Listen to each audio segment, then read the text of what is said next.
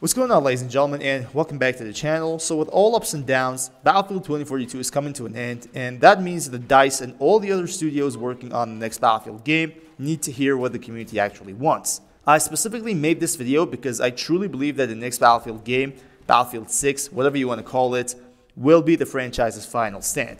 If they mess that up, it's going to be a death sentence for Battlefield franchise. That is something I believe deep inside, especially in the recent years, seeing how DICE treated a game like Battlefield 2042. I know for a fact that if the next Battlefield game starts awfully, it's going to just die like Battlefield 2042 died, but this time it will bring the whole franchise down, or at least what's left of it. So I'm really putting all the love into making this video. If you have other points, make damn sure to comment down below. Apparently Battlefield developers are listening to fans now, or at least that's what they say. So hope you can have some positive impact on the next Battlefield game. Also, liking this video will help it reach out to more people and hopefully to the right people. So do me a favor and make sure you do that as well. With all that said, it's time to get started. So we have 11 points here that we're going to go over one by one, and they're almost equally important when it comes to core Battlefield experience. So number 11, the familiar class system with no specialist. Like it or not, Battlefield 2042 brought specialists on board, which might serve well for financial purposes, which is exactly what EA wants with every single one of their games. But when it comes to what Battlefield truly is, no specialist with special abilities has a place. And I mean it when I say it. Some people call 2042 a hero shooter. I wouldn't agree on that, but I can absolutely see where those people are coming from. Creepy voice lines, cringe most of the times, and special abilities that are defining Battlefield 2042. If you put, let's say, Sundance in any other Battlefield game, she's gonna ruin that game. The same goes for almost all the specialists. They have absolutely no place outside of Battlefield 2042, and that's why 2042 was and is such a failure. Just remember how badass and I would say masculine things were in Battlefield 3 or 4 without ever involving any special character. So I believe specialists should die in 2042. It was a new experience, hardly a good one, and it has to end here. We need to go back to the roots of Battlefield, bring the classes back with each class having their own abilities, and that would be a starting point for making Battlefield great again. Number 10, a complete set of vehicles. Now let me explain. If you take someone straight from Battlefield 3 or 4 and introduce 2042 to them, the first thing that they would say after "what the hell is this piece of shit" is where are the naval vehicles? Where are the close air support planes like A-10 or Sukhoi 25? Why is there no goddamn water anywhere on these maps? And I can go with the same type of questions for an entire day. The truth is, a very important aspect of the game, like Battlefield 4 for instance, was naval vehicles and the interaction between naval, ground, and air vehicles at the same time. For some reason, that is not the case anymore. Some say it's a game engine limitation, and I completely disagree. Some others say they didn't have enough time, which makes more sense since they didn't even have enough time to make a scoreboard for the game in the early days. And some say they just were lazy and kind of distracted by all the specialist crap. Whatever the reason was, if the next Battlefield game is going to be a love letter to the fans, well, the fans are clear with their needs. Also, it's vital to have some balance between all the vehicles, since it's something the Battlefield 2042 lacks. The entire 2042 vehicle balance can be called air superiority. An attack helicopter can absolutely devour a tank, and tanks are literally defenseless against them. Not only tanks, but this is legit for every other ground vehicle. This has to be fixed. Actually, the entire vehicle balance needs to be overhauled so that we don't see a tragedy like 2042 vehicles again. Also, if you are a pilot or a vehicle player in general, you can comment down below and let me know your ways around this unbalanced situation or your fixes for the next Battlefield game. Next up, number 9, we need a solid progression system. So one of the few things that I really like about Battlefield 2042 is having weapon and vehicle masteries. It kind of gives you a purpose to play every single weapon and have different playstyles. From grinding for getting a T1 mastery for all the weapons to grinding for vehicles, I believe it's a good aspect of progression in the game. However, I believe it is immature in Battlefield 2042 because it all ends with T1 masteries and nothing more. Back in the days of Battlefield 4, we had dog tags. You can call it a better and more realistic form of player cards in 2042. Now, some of these dog tags are extremely hard to unlock, and therefore, it was extremely rare to come by a player having them. That would give you something to grind for, something more than just winning and getting kills, and some of you might understand my point of view, especially if you've been around for quite some time and got bored having literally nothing to do. In Battlefield 4, getting those dog tags and completing the in-game missions, I don't really remember what the names were and what they were called, those things could keep you entertained for years. Even I don't have some of them unlocked on my account. So that means you always have something to grind for, and that is very important in games like Battlefield, where you don't have a ranking system. the game is not competitive and you need side hustles to keep you going. 2042 absolutely lacks that, even though it's a live service game. And Easter eggs. Battlefield is known for secret dog tags and secret weapon skins and all that. Again, Battlefield 4 was absolutely rich in that department, unlike 2042. Long story short, to have players entertained and happy playing the game, you always need them to have a goal. The goal in a non-competitive game like Battlefield should be getting those rare dog tags, mastering those weapons and vehicles, and grinding for the Easter eggs. That's what Battlefield players are used to do. Number 8. Server browser is a must. So with 2042 having a matchmaking system, throughout the years, this system proved to have its own pros and cons, but I guess we all agree on the fact that the negative side has been stronger. You guys have probably experienced bot lobbies, but if you're not familiar with the term, Battlefield 2042 has bots to basically fill the gap of players, and sometimes when you matchmake, you find yourself in a bot lobby where more than 60% of the players are actually bots. This whole bot thing is still a part of Battlefield 2042 because the matchmaking system could never become a practical tool. It has received so many patches, and although it's really better now, it still needs a lot of work to do to become the perfect system. Now, the simple fix to all this was having an actual server browser, just like every other Battlefield game, but DICE was so stubborn on this specific subject that has weaved it into the game, leaving no other choice but to improve a lost cause. The only issue with the server browser and the only place where a matchmaking system can really be better is sifting players by region. Now let me explain. A matchmaking system will not let anyone from the US, let's say, join the Europe server. They need a VPN for that, which is just complicated for a lot of people and it's a waste of time. Now this might not sound important at first, but when a player joins a server outside their own region, their latency will be higher, resulting in the average server latency to increase as well, which will cause some hit rate issues and some server-side problems. Some even say that 2042's hit rate issues are connected to VPN users plaguing the servers. I believe with the server browser this will be really easier. You don't even need a VPN to do that, and this plague will reach even more players.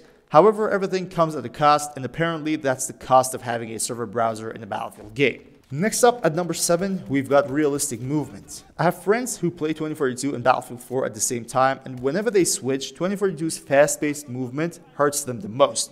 Honestly, when you get used to something in a game, especially in an FPS game, and when that muscle memory starts to form, it's hard to realize some issues because after all, you got used to it. Because of that, when someone plays 2042 on a regular basis, someone like me, I might find Battlefield 4's gameplay slow, but regardless of what my muscle memory is craving, I need to be honest when it comes to the future of this franchise. 2042's gameplay is just too fast, ladies and gentlemen, and this all happened with 2042 and DICE trying to reach out to a fan base that wasn't theirs. This was a fatal mistake for 2042, and we all are seeing the results every day. Not only they couldn't catch the eye of Call of Duty players, but they also lost a big portion of their fan base as well. Battlefield 5 has a fast gameplay as well, but it's not comparable with 2042's. In my opinion, having a gameplay as fast as Battlefield 1 or Battlefield 4 is the way to go, because Battlefield has never been about jumping and sliding around, and this is a broken mindset that DICE has or had once upon a time. Some people like sliding, but the perfect movement, in my opinion, will have no place for sliding and jumping like a rabbit.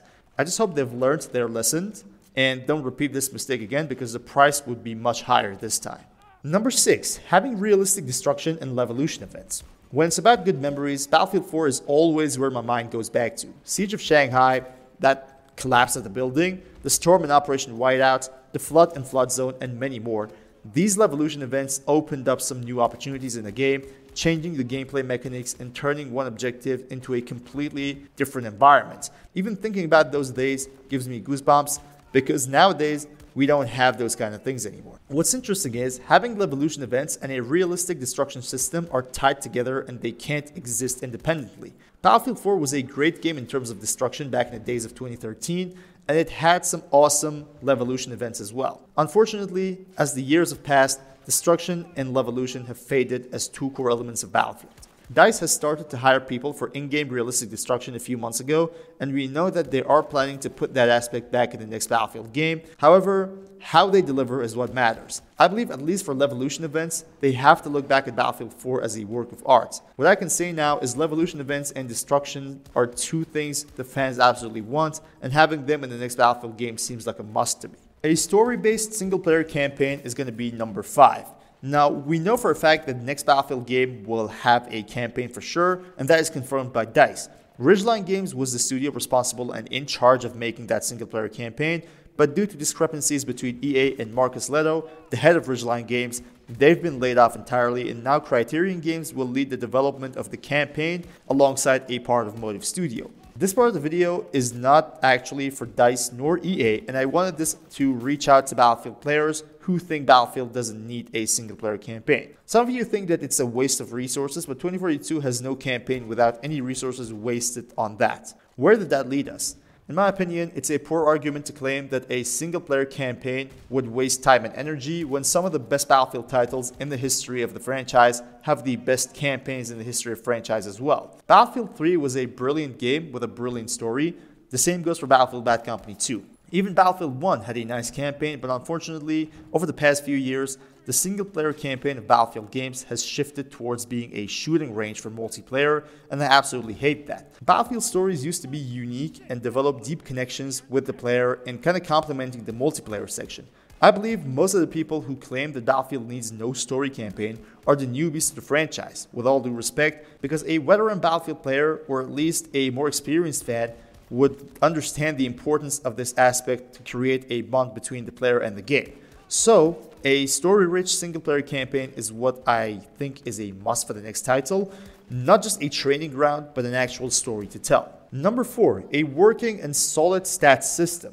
I just cannot point it out enough, no matter how many minutes I talk about this. This topic is a coin with two sides. One side is the average player who gets bombarded with tons of attachments, and if the stats are not clear enough, just like Battlefield 2042, they get confused because they don't literally know what to use on each weapon. The other side of this coin is the content creator community, which will have a harder time with a broken stat system since they need to explain attachments and usually choose the best ones between them. People want us to be accurate with what we say, but the in-game stats not only will not help us, but will make things even more complicated. There are so many aspects of the current stats that needs an entire overhaul. For instance, we have an ADS accuracy and a hipfire accuracy being two completely different things in Battlefield 2042.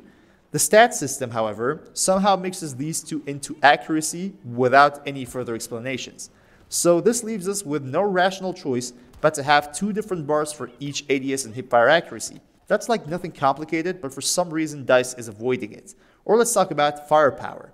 Nobody knows what that represents in Battlefield 2042. We know for sure that it's not about damage, but damage only plays a role. Apparently reload speed and fire rate somehow play a role as well, but as I said, nobody knows for sure. Stability, on the other hand, has to represent how high or low the recoil is, right? Wrong, it doesn't. Recoil is just a part of it. You see how complicated that is? The stats are just useless because they are just numbers and you have to interpret them yourself as a player.